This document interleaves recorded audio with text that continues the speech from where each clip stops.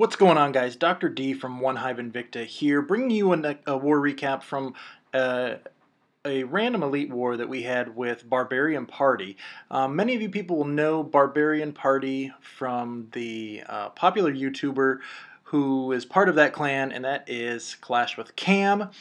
At any rate, let's real quick run through our 6-packs and then just get into the war attacks. So we had 4 Town Hall 9s with 6-packs this war. There were some very, very tough Town Hall 9 bases. Clutch, the leader of OneHive Swarm, had himself a 6-pack. Paragon Hunter, there are 3 things that are certain in life, and that appears to be death, taxes, and a 6-pack from Paragon Hunter. So congrats to you. King, who is an old 2.0 guy, went down to Swarm for a while, is back up in Invicta now, had himself a 6-pack, a really cool attack that we're going to watch. And then HB also had a 6-pack, and we're going to check out one of her attacks, which was really awesome. All right, without further ado, let's look at the war statistics. So here are the basic war statistics. You can see that we lost by 1 star, but they also had us by percent. And what this really came down to was attacks on the 10s and 11s and primarily 1 Town Hall 11. Let's have a look. So you can see here they were able to 2-star all of our Town Hall 11s, 3-star a couple of our 10s, and then, of course, clear all of our 9s. Ooh, not quite all of our 9s. There's 1 open 9 right there.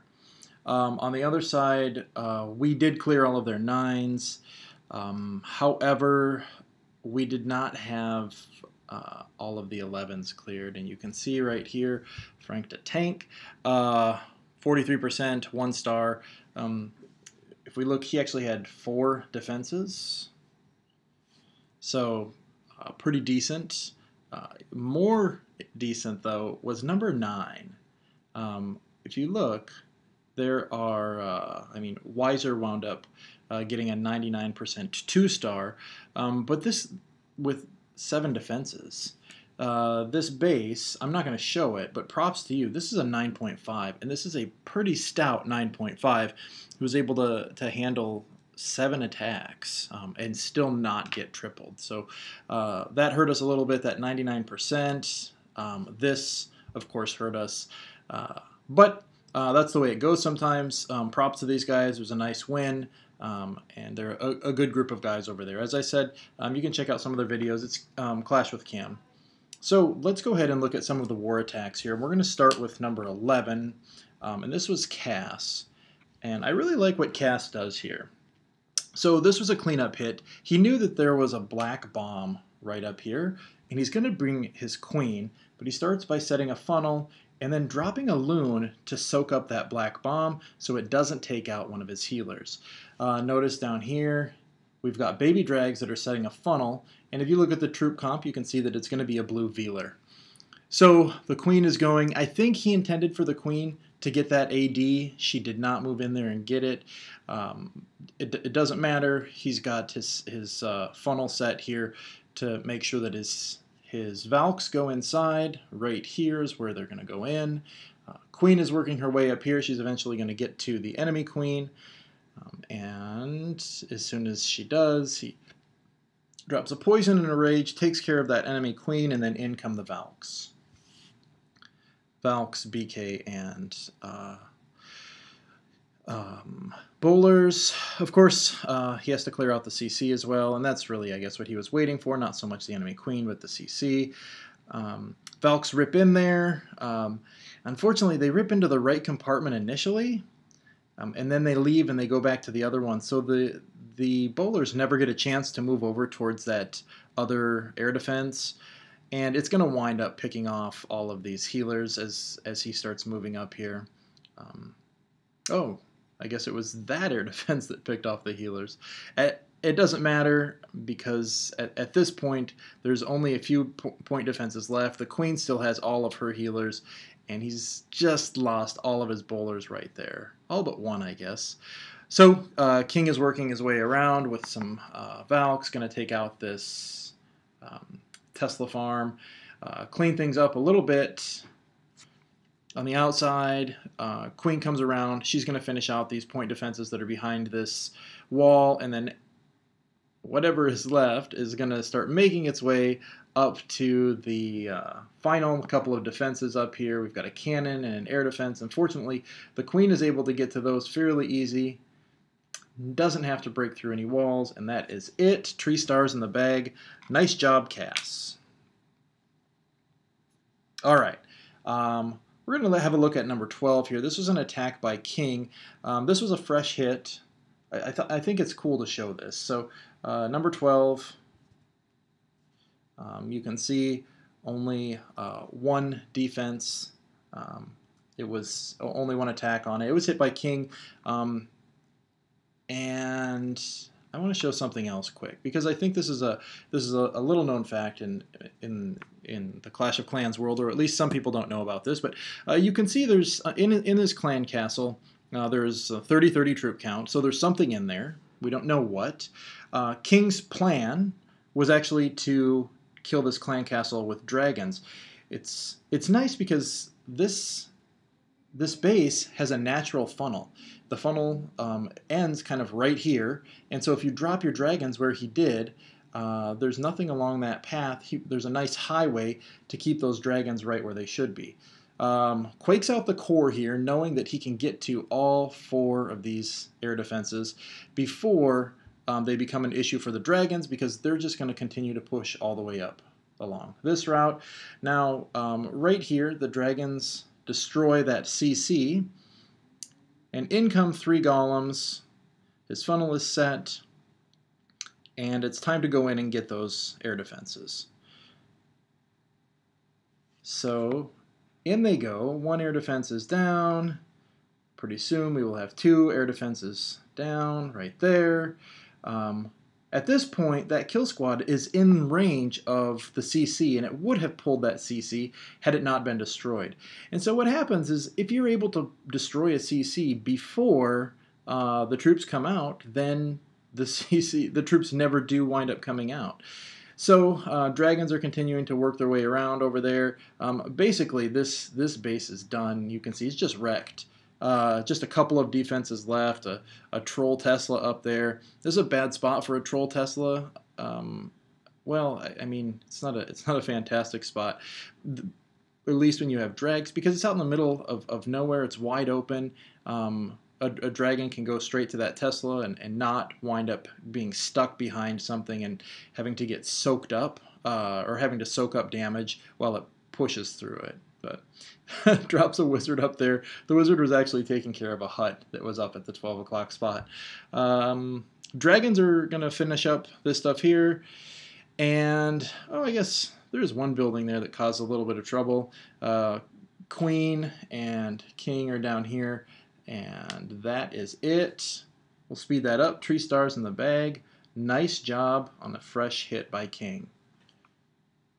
All right. And I should note, King had a 6-pack this war. I didn't pull up the 6-packs, but he was 1. HB. Let's check this out. So this is a really, really cool attack by HB. You can look at her troop count down there. She just dropped a baby dragon, but she's got a queen walk, 2 golems, 1 hound, and a CC full of bowlers. This is a very weird base, and these new meta bases require some kind of creative attacking. The normal kind of spam things in are a lot more difficult, and HB tends to be really great with this. I've made videos of her doing queen walks with the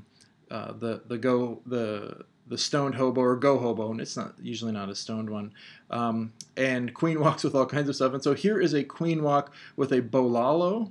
And she gets huge value. So she's taken out 4 point defenses, 1 air defense at this point. I think she kind of intended for the queen to continue working down the right side, which doesn't happen. I don't know, maybe she didn't. But the queen starts coming up towards the 12 o'clock, and this is a tough funnel. Look at all these high HP buildings that she's got up here.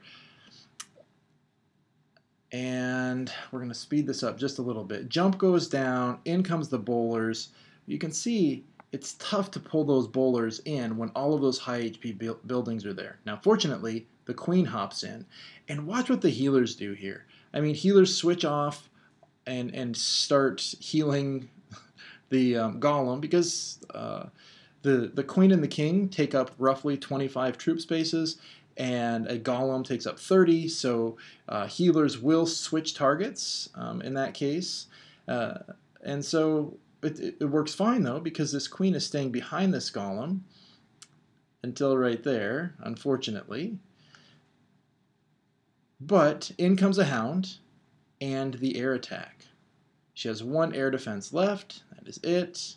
The really cool thing about this attack, which you don't see very often, is every single bowler lives through this. Usually at least one is going to catch a spring or something like that, but you can see she's got 4 down here. Got the 5th one right there. The loons are coming up, taking out these last few defenses. If you remember, she had 9 loons that she brought with her. Takes out 1 wizard tower and a 2nd wizard tower, and those are the big threats to loons. These loons are going to finish off this last defense right here. Loons with a little bit of help, and that is it. 3 stars in the bag. Nice job, HB. Okay, moving on. We're going to watch Censor, who comes with a Govaho with bowlers in the CC. And so the concern here was getting to that enemy queen. So just enough to, well, there was technically 8 spaces there, and he should have been able to wall break through there, but he wasn't quite able to get those spells perfectly on point. But no worries, because you can see he's got at least 1 rage down there and 5 Valks, which are going to rip through that anyway. A spring trap on the outside catches a wall breaker, which is crazy. I never see spring traps on the outside. Who does that? In with all of those Valks, and as the kill squad pushes in here, you're going to see that they're going to distract an awful lot of stuff, which opens up an opportunity for the hogs that he's going to send in. So doesn't have any poison for the CC, winds up having to heal in order to keep those troops moving through there, but unfortunately loses all but 1 Valkyrie when that CC comes out. Hogs start trickling in over here now, and the hogs actually do a fantastic job. And he's almost to that enemy queen. There it is. Now, hogs are going to get wrecked here. There's 3 bombs. Now, fortunately, they're under heal for 2 of them, but bam, that last one, and with a wizard tower pounding on them after they just taken a big bomb, they're not going to make it through. Bowlers start working their way in with the king and the queen, and that single Valk is still up. We're going to speed this up just a little bit. He still has his queen's ability. You can see he's got a fair amount of cleanup to do here. Still has 2-point defenses and 2 splash defenses, a mortar, and even worse, a whiz tower, but hasn't used the queen's ability just yet. He will here in just a second. And there we go. That is it. It is 3 stars in the bag. Nice job, Censored. All right. And the last one we're going to look at today is Ruda. This is a really cool attack. So Ruda is taking a kind of a variation on the Queen Walk Baby Drag attack that we've been seeing quite a bit lately. And you'll notice right here, there is a highway right through the base. Now, if you can get bowlers to jump into that highway, they can wreck everything in this compartment, everything in this compartment, everything in this compartment, and everything in this compartment, and this one, and probably this one. And that's exactly what he does. So I tried to do a similar attack. It was an air attack here. but my jump did not quite cover that compartment. I was trying to stretch it so I would hit the queen, and that, no need to. Shouldn't have worried about that at all. Should have just made sure that I hit that highway. At any rate, there goes the bowlers right into that highway, and they are just going to smash stuff all the way through here. Rage comes down, and there we go. Air defenses are all gone at that point, and so are a whole lot of other defenses. Queen is working her way around up there, but in comes the baby dragons, and we'll speed this up now. He just kind of trickles them in all the way around, try and keep them spread out enough so that they all stay enraged, and they just wreck this base. He brought a hound, but the hound was kind of completely unneeded. Once it pops, it's helpful, but he had every air defense down well before the hound was needed. So very nice job, Ruda. Great attack. So that is it. This was, like I said, a fun war with a really great clan, a CWL clan. Hopefully we can arrange something in the future and get a little bit of revenge with these guys. But this is Dr. D signing off.